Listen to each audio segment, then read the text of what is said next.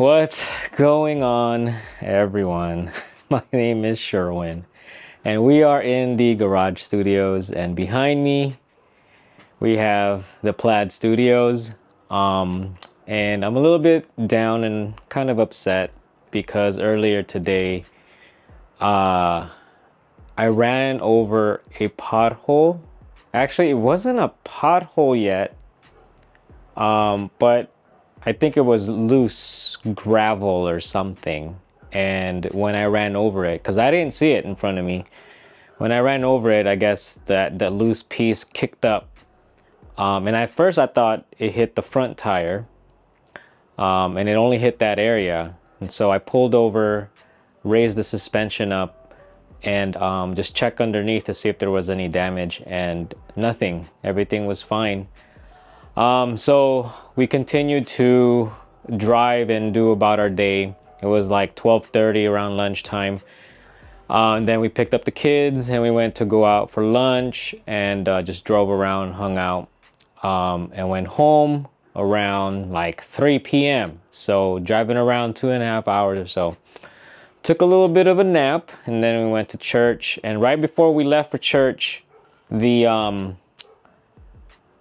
Tesla app gave me a notification that I have low PSI on one of the tires, and I'm like, oh man, I think that did damage. So I went to the car and checked the TPMS because you can't check via app. Hopefully they'll apply a new update for that, but I have to go into the app or inside the car and check the TPMS, and it was the rear driver's side tire. And I was like, wait a minute, I thought it was the front tire that did it. And I double checked. I got my little digital tire pressure reader, and lo and behold, it was down to 22 psi. Normally these should be at like 44 to 45 psi, I believe, at rest. But yeah, it was down to 22 psi. So in a span of probably like 4 hours or so, it lost all that air. And so I was like, okay, it's not that bad.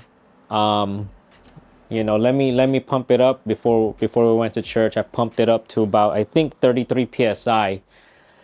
And when we got back from church, about an hour and a half, 2 hours later, I checked it again. So from 33 psi, it was down to 12 psi. So it's pretty bad.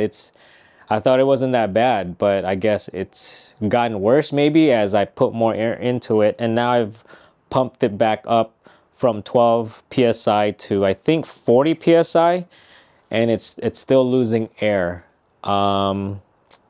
So I think at a rate of about half a pound per 5 to 10 minutes. I called up Steven, aka the Boring MX. So you've seen his Model X in some of my videos. A good friend of mine, he's gonna try to come by and check things out. He has a kit. I thought I was gonna be able to just leave it alone overnight, and then possibly tomorrow morning get it taken care of. But at this rate of losing air, I don't know. So he's gonna come by. He has a jack. I think I have a jack, but he has hockey pucks too. So we'll see. He's gonna check it out. We're gonna check it out and see. Hopefully he could fix it, and then maybe that'll be it. I don't know. We'll see. He's gonna check it out. So waiting for him to come. And you'll get to meet him in person. You've seen his car, but you'll see the person behind the steering wheel. Very cool guy. So let's wait for him. So I got Steven right here, aka the Boring MX. You know his car, but now you're seeing the dude behind the steering wheel. He has some bad news for me. So the damage is inside sidewall. So he's gonna leave the jack with me tonight. We're just gonna jack it up a little bit, get some weight off of it, and just put some air in there. And then tomorrow I'll probably just take a day off and take care of it. I just don't like things pending, dude. You know me? Man, So, but I thought he was gonna bring his Model X, and instead he brought the Rubicon. And I was telling him I test drove the R1T recently, and this is his Rubicon. Man, very nice, very nice.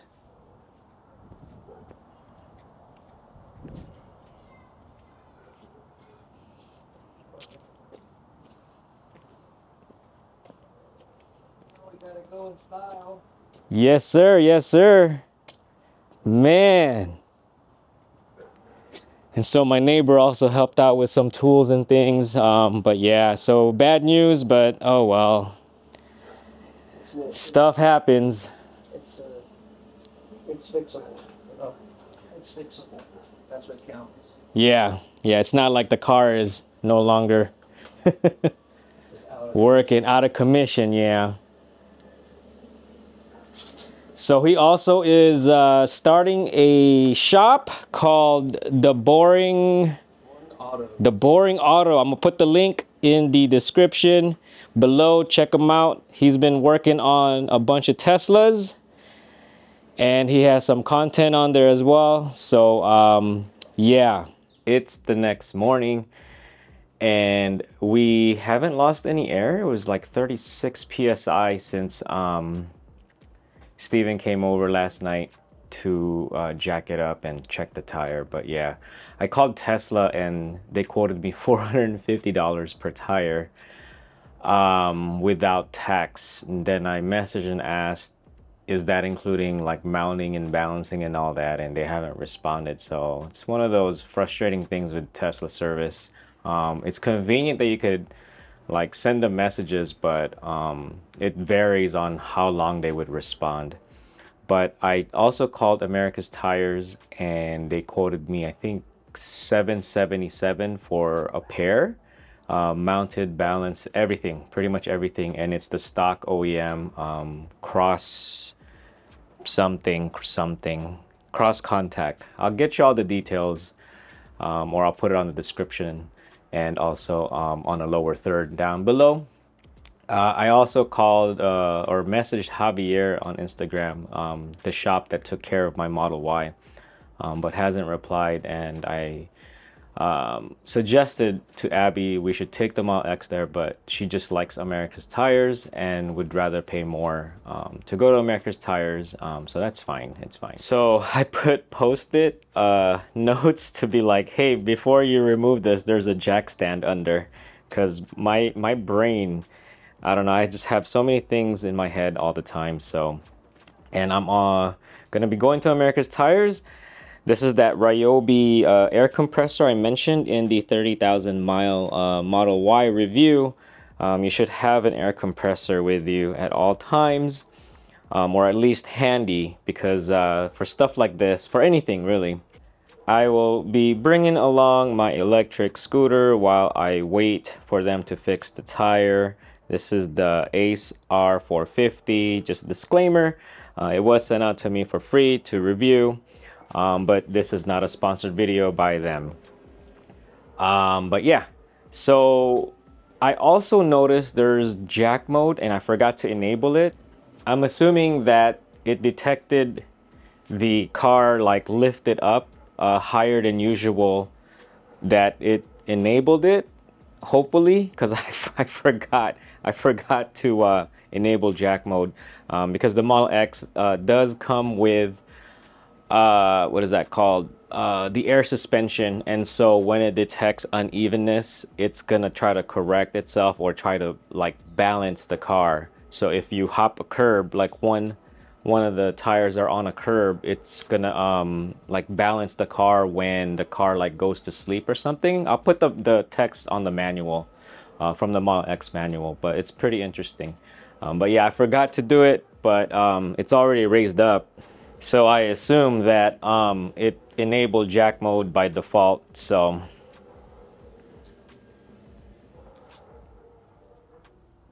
now the other tire is at 30 something psi. It's lower, but I'm not sure if it's because there's a lot of weight on there right now and it offset it. But we'll probably pump that up as well. But yeah, so we're gonna be removing that, and we're gonna be heading out to America's Tires and go from there. I've taken a sick day today because I'm sick and tired of this rain and all the damn potholes. And once this is fixed, I'm going to go and check out that pothole so I can report it and hopefully get reimbursed. All right, so we are here at America's Tires. I didn't lose any air when I pumped it up. It stayed at 47 psi, so that might be a good thing, but regardless, the damage is in the sidewall and it's not going to be repairable, but they're going to double check everything. They're going to also look at the suspension to see if there was any damage to it and anything around it. But I was losing air on the passenger side rear, so they're going to check. But it's going to be about 2 hours. I got my scooter, so either I'm going to hang out, get some breakfast, or go back home, get the other car and check on the that pothole. But Abby sent me a picture of it and I'll post it up. Okay, so I'm back at America's Tires. I spent some time over at Coffee Bean and just had some coffee, a bagel, and I posted some photos on Facebook to share with Facebook groups about the experience so far.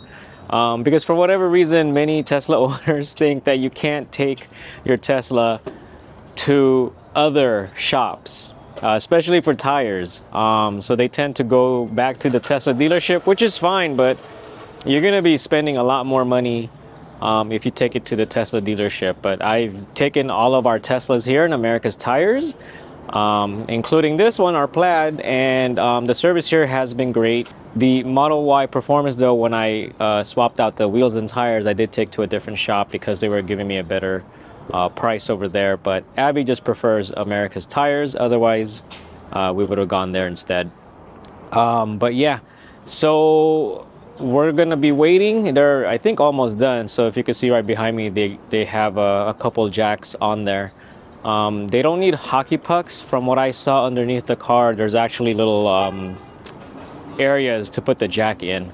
But yeah, just remember to put it in jack mode, because the car will try to auto balance itself. So we're gonna keep waiting here and hopefully we're gonna be done soon, and I'm gonna go check out that pothole. Okay, so we got out of here in about 2.5 hours or so. They did find a nail. They found a nail on the rear passenger side. So earlier I was saying that for whatever reason I'm losing PSI on the tire that wasn't really hit by the pothole. And I thought it was because we put a lot of weight into it, but apparently there was a nail there. And so they fixed it. Originally, they said they couldn't fix it because of the they would have to put it back on the wheel and air it out and figure out where the hole was or whatever. But another person came and was like, you know what, we'll just fix it that way. If you do need to mount it on, we don't have to worry about fixing it then. So they had to remove part of the foam where the nail was at, and so I asked if this is going to affect the quality of the tire or the ride quality. He said no. If we remove the entire foam, then yes. So yeah, but the foam is mainly for the road noise, to improve the road noise, to reduce the road noise. But yeah, so I took the rest of the day off, but we're gonna go back to that area and take some pictures and video to share with you, and also to file with the city and Caltrans to see if we can get reimbursed for any of this expense. So hopefully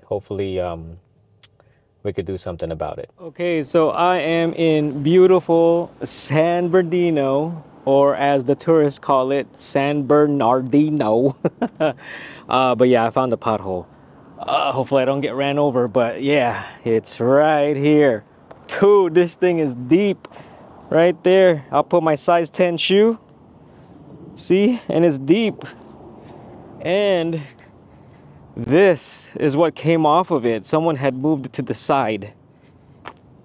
So that was part of it there, and I guess when I ran over it, it kicked it up, but it damaged the tire. Man, that let me put my shoe just to give you a size perspective. Look at that shoe. Oh my goodness. Yeah, be safe out there. The prices that I was able to gather before getting the tire replaced. So the tire shop that I went to take my Model Y to get the wheels and tires swapped, they wanted $315 per tire, but I don't believe they offer road hazard. So we could have saved about $20 per tire, but Abby just prefers to go with America's Tires. So America's Tire, it's $334 per tire. This doesn't include the mounting and everything.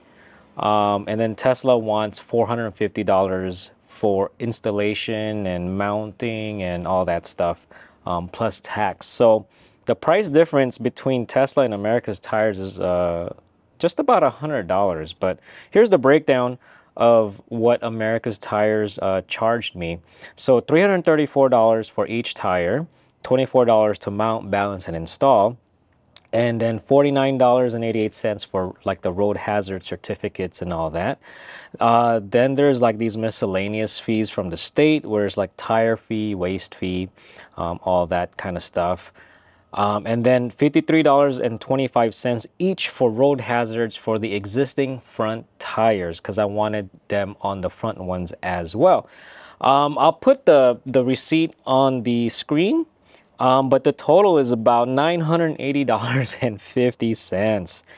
I did keep the rear passenger tire as a spare. So if anything were to happen in the future, at least for the rear passenger side, then I have a spare. I think I might be able to put that on the driver's side as well, but they are asynchronous tires. Now the tires only have about 5,200 miles on it, and I didn't need to replace both, but I usually replace both, and I know 5,200 miles isn't that much, but for whatever reason, I have this weird like semi OCD. It's not full OCD, but for whatever reason, it bugs me. It'll bug me knowing that one tire has about 5,200 miles of use on it. I don't know. Is this an OCD thing? Again, it's like semi, it's not like full blown whatever, but it would bother me. It would bother me. I do plan to file with the city or Caltrans or whoever I need to file to at least inform them of that pothole, and hopefully to try to get reimbursed for at least the one tire that I had replaced, that the damage was caused by that pothole. If you're ever wondering whether or not you could take your Tesla to a non-Tesla shop for tires, the answer is yes. You don't have to always take your Tesla to the dealership. Save some money. You could go to any reputable tire shop. They'll work on it. Some tire shops are gonna say they're not gonna work on it, but just find another one. As far as like tire replacements and stuff, save some money, go to those tire shops. I mean, the only thing really special is the foam inside, which reduces road noise, but you don't really need them. I think when I had my Model 3, I went through a set of tires, and the next set of tires I didn't get the foam in them, and I think I saved like $15 per tire. So the foam is extra, so depending on where you buy it, it may depend on how much more you would have to pay. So if the reduction of road noise is important to you, then go with the ones that have the foam inside the tire. We've been getting a lot more rain lately, so please be careful out there, and do know that there's gonna be a lot more road damage, potholes, and everything. So just stay safe out there. It could have been worse, but I am gonna be taking the Model X to service for different reasons, different service stuff. So stay tuned for that video. Now, I recently did a demo drive for the Rivian R1T. If you haven't checked that out, please go check it out. I had a great time.